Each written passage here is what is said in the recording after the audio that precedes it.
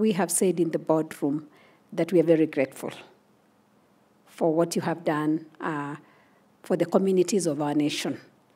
When we see tanks like this, we know that women will be smiling because I think one thing that is very close to the heart of our women is water.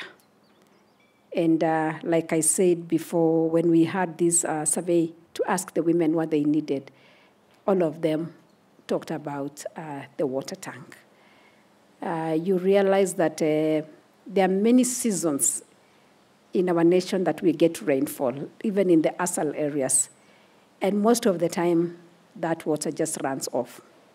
But at least with storage of this kind of tanks, our women will not need to walk long distances to look for water. When the rains come, this can really be storage facilities for their water.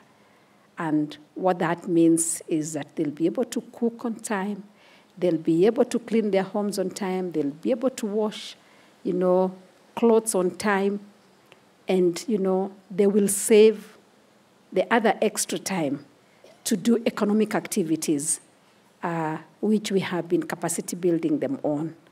The concept of table banking that we work with many women across the nation is more to do with putting money on the table and into the pockets of women. So them having water close means that then they can run to their kiosk and do business. They can see their cows, they can see their chicken, and so on and so forth. So I just want to thank you once again and say that this will go a long way to help our women. And we are looking to even partner more and more. And thank you for opening your doors to Mama Doing Good and my office. And by extension, you've opened your doors to this great nation of Kenya.